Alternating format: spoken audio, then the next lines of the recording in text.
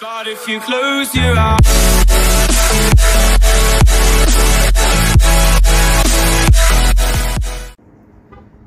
What is up, everybody? My name is Quinn. Welcome back to the channel. It is currently, let's see, roughly 8 o'clock in the morning here in St. George, Utah. It is Sunday. I'm going to be showing you guys what the hell flyball is. We're at a flyball tournament. We're trying to get our oldest dog, Indy, her 20,000 points so she can officially retire. We haven't done a tournament in God knows how long, so it's gonna be fun, and I'm gonna show you guys what exactly it is. It's a dog sport, obviously, and it's really fun.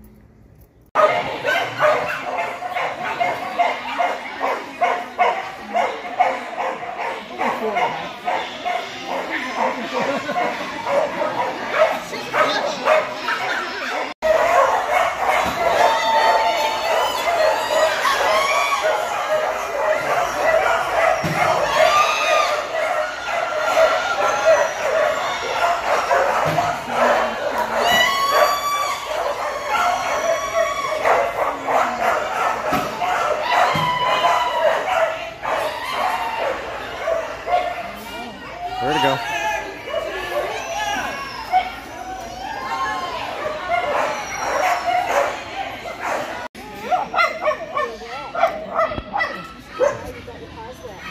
Hi, Indy.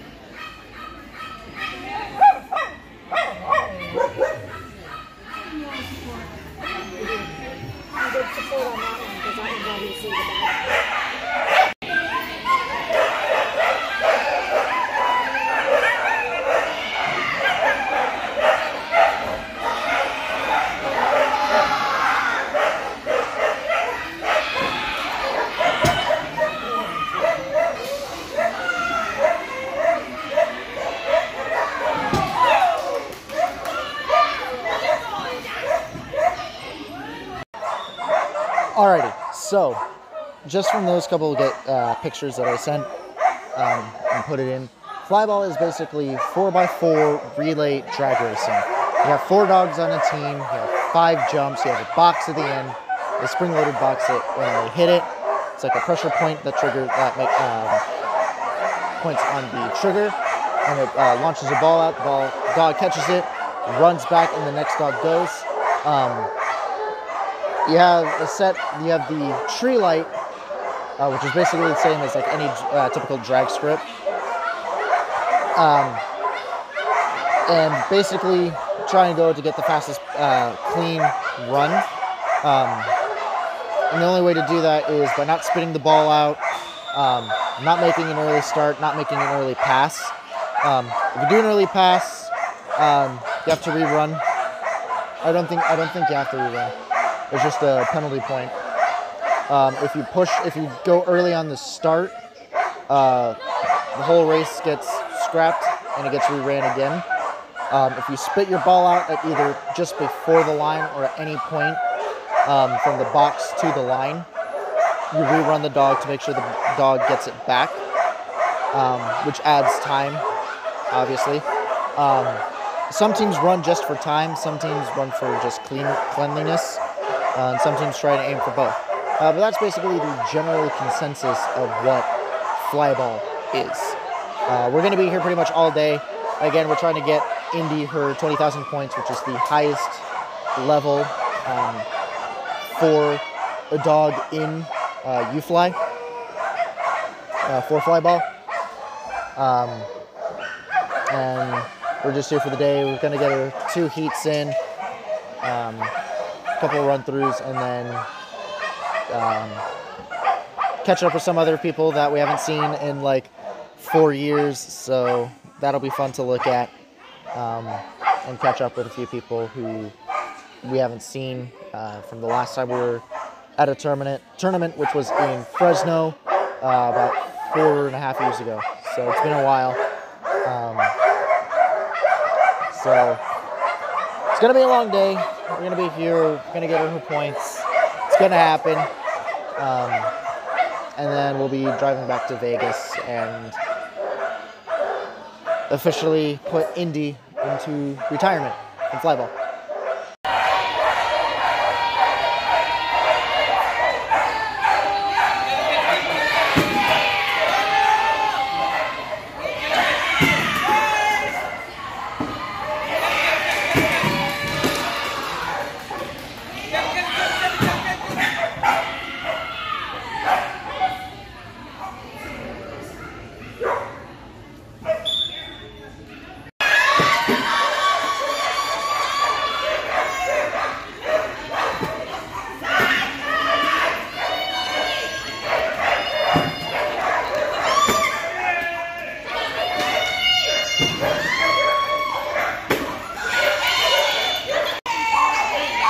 Come on, Indy!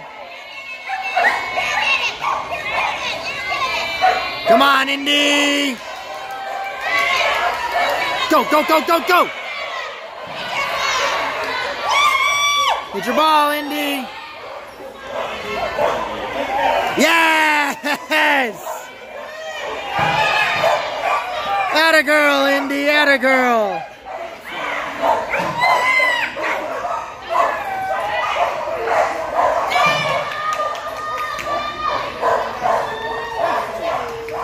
Yes! She's retired! Yes!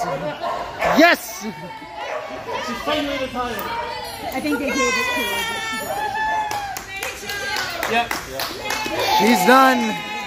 She's done! You can Indy. go home now. Indy, good girl, Indy. Well, ladies and gentlemen, Indy is officially retired. She got her 20,000 points. She ran her 3 heats that she needed to do. She is done. She is done. She's retired. It's been a long one. I've sat and ran her for a couple of years. My mom has mainly ran her over the years. So it's just been the two of us that have ran Indy over her career. She's 12 now. And she's done. She's gotten her points. So she's retired. She'll have a lot of play time and running around the house and not have to worry about tournaments and doing stuff like this for a while.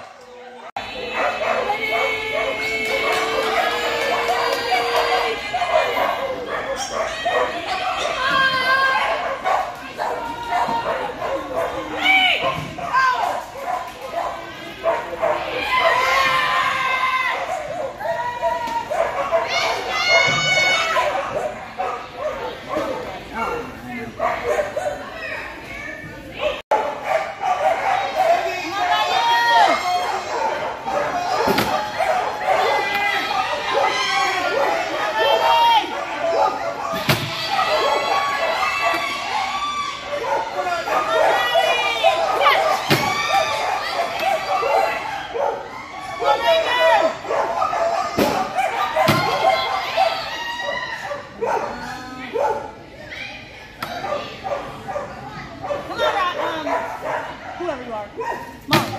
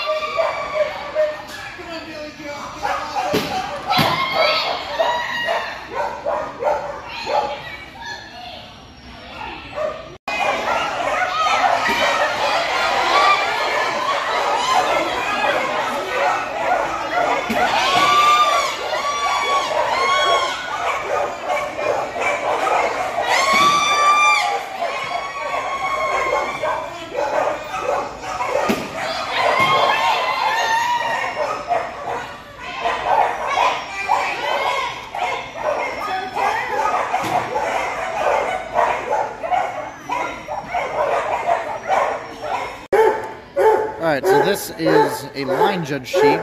All you do is you circle the dogs, win, loss, tie, no finish, the time. Okay?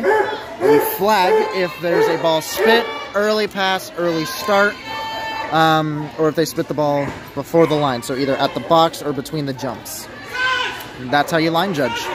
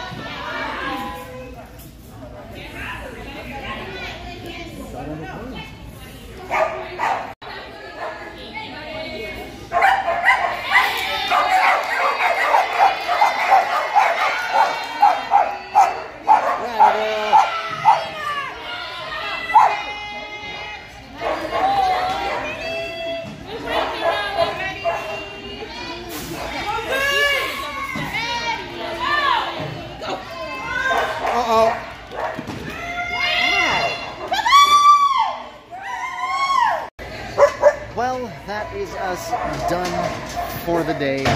We got our points. We've been here all day. It is 6:21 here in St. George. It's been a long day, but we had a lot of fun. As you can see behind me, they're still doing some stuff. They're on race 81 out of 90, but it's time to go home.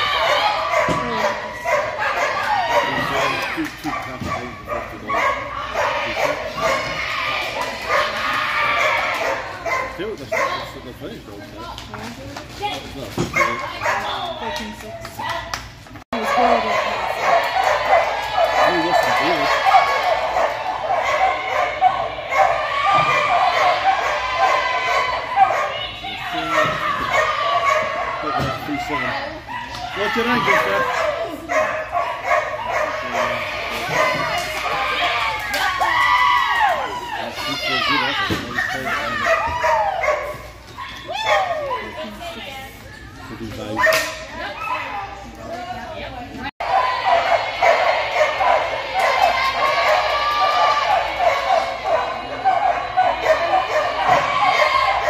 .026. Is that P6 is a pain in itself.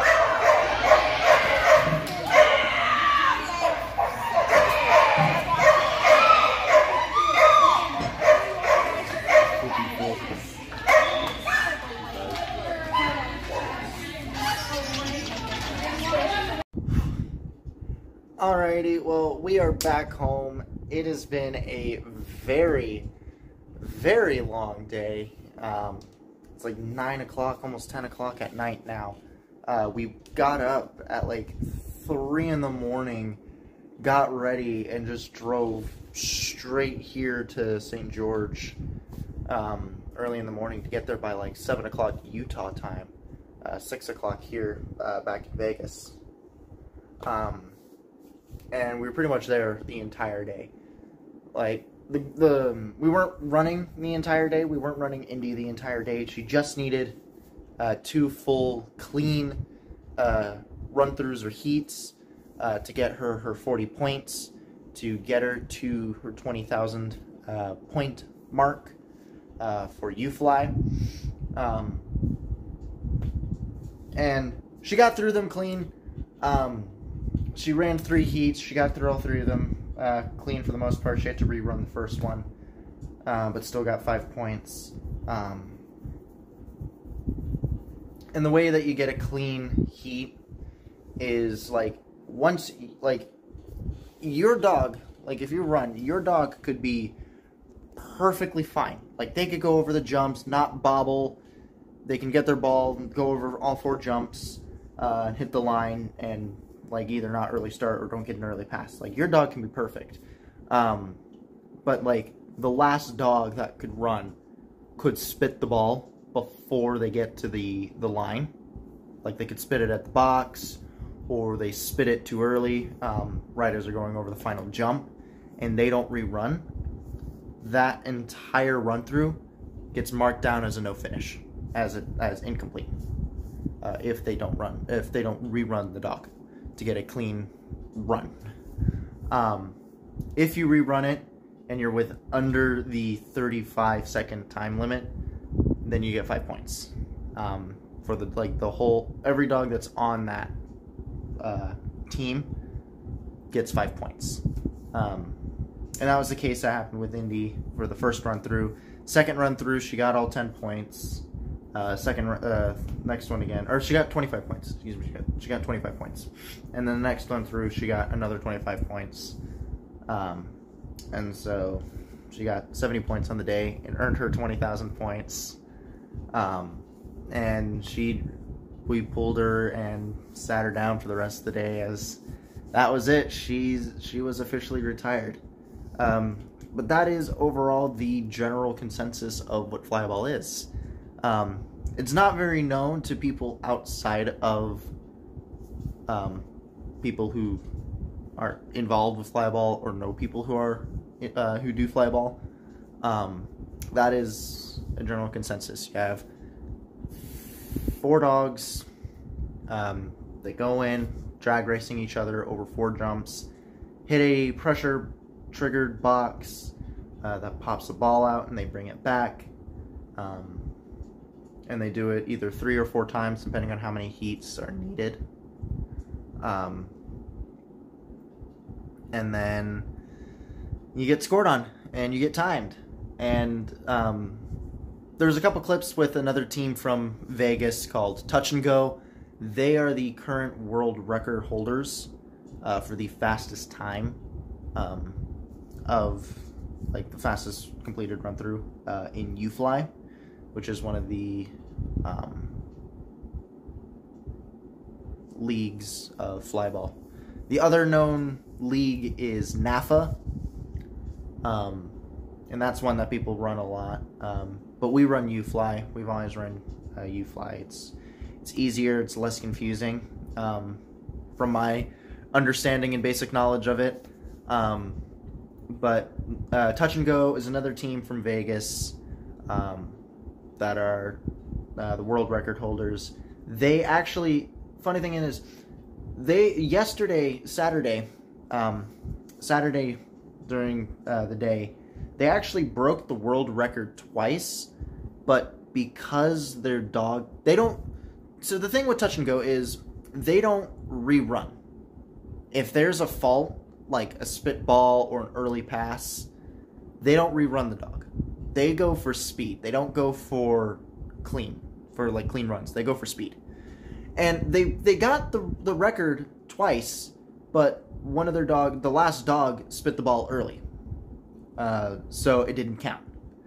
And so all throughout the day today, they were trying to break that 13-second point. Like, they were trying to get it under 14 seconds.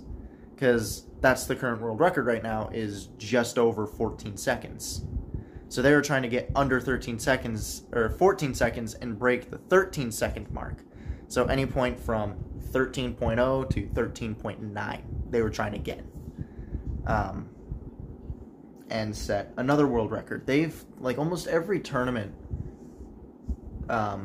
they have set a world record. Almost every time. Almost every tournament, they're setting a world record. And they're a pretty competitive team. But overall, just the people there are really cool. We caught up with a lot of people who we haven't seen in flyball for 4 to 6 years. The last time we ran was 4 years ago, and that was when we went to give Haley her 20,000. And unfortunately, Haley is no longer with us. She passed away last year, and actually right around here, she passed away in September, if I'm not mistaken. Actually, no, it was during the summer. It's like June or July. She passed. Might have been August, but she passed away last year. And we went in 2018 to Fresno, which was that tournament was ran by another team called Mutts in Motion. And we went to that tournament to get her 20,000 points, and we ran the whole weekend. We ran the Saturday and the Sunday, and we realized Sunday morning that Indy was close to her 20,000. And so we planned it all out. They pretty much, both of those dogs ran all day. Like, they ran all day. Then Haley got her 20,000 points at that tournament. But Indy was 2 heats away from getting her 20,000. And so just this timing and schedules just didn't work up for that year and a half. And then 2020 hit, everything shut down, obviously, with the pandemic. And Flyball took a massive hit. NAFA and UFly took a massive hit during the pandemic. There was no tournaments going on. There was nothing going on for 2 years. So we finally were able to go up today on Sunday, and we just needed 2 heats, and we got it. And she is officially retired, which means we are now officially retired. Haggis is our other dog who ran. He is too far behind, and he's older now. He's 10, and he's behind, like too far behind in order to get it in the next couple of years. So we've decided to call it quits. For right now, we are in retirement. Indy's retired. Haley retired a couple years ago. Haggis is now retired, and we're taking a much-needed break from Flyball after doing it for years. I grew up doing it, and it was a lot of fun. And I do plan on going back because it's something that I enjoyed, and it's something that I grew up with, and I want to get more involved with it because I wasn't overly involved with it growing up. Over the years, like the last few years that I ran and did Flyball with my parents, I was running dogs, I was box loading, I was doing a lot more stuff with the teams. And the team that we were on, Flying Aces, that was a team that I've been on for years that I grew up with. And then when we went to Fresno, I got the Wicked Team Flyball shirt. I know the initials say WTF. It's funny. That was the whole reason behind it. That was the whole reason why the team got named Wicked Team Flyball, was because the initials. It's a good family friend of ours that runs that team. And we actually technically left Flying Aces after that Fresno tournament because some things happened that we didn't overly like. So we kind of left and just kind of been on our own. And just like this weekend, we ran with Vegas Velocity, which is another team in Vegas. There's like 4 teams in Vegas, 4 or 5 teams. But it was really fun. And I hope you guys enjoyed it and got a good peek into what it actually is. But thank you guys so much for watching this video. If you like that, hit that subscribe button and click the bell icon to be notified whenever I upload again. And as always, I will see you guys in the very next episode. Peace.